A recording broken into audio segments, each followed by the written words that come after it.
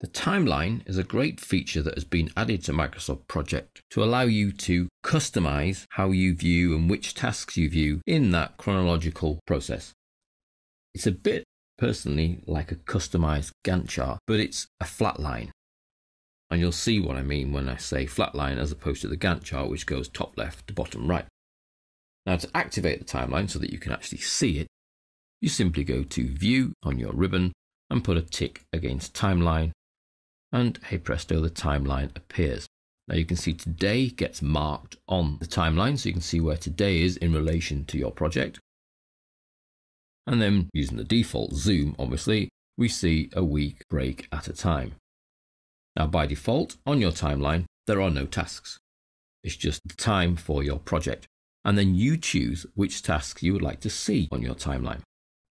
So in order to add tasks into your timeline, we can do this in a couple of ways. We either go to click in the timeline section so that you can see up here the context sensitive ribbon changes to timeline tools, and that's important because when you're in the Gantt chart, it actually says Gantt chart tools. So you need to make sure that you actually click in this thin section for the timeline, which actually doesn't have to be a thin section. You can change the height of it at any stage. But looking at the timeline tools format ribbon, if we then want to add in some of our tasks to be displayed on that timeline, we click this big button, Existing Tasks, and then choose the ones we would like to see. So in fact, to starters, I'd just like to see the summary tasks. So each of the 4 summaries: launch night, furniture, prep room, and empty room. Okay. And you see it puts faint blue lines, but without any labels. You don't know which line is which task. So we need to make sure that we activate detailed timeline. And that puts in your task names. And now we can see that that's much easier to follow. That's how long emptying the room is going to take, then prep the room. Then there's a bit of a gap before we hit the furniture section. And then the last little group is so narrow at the current zoom that it doesn't get displayed on its own because it's actually less than a day. Now we can add in other tasks to our timeline by simply going back to Existing Tasks and choose the ones you would like.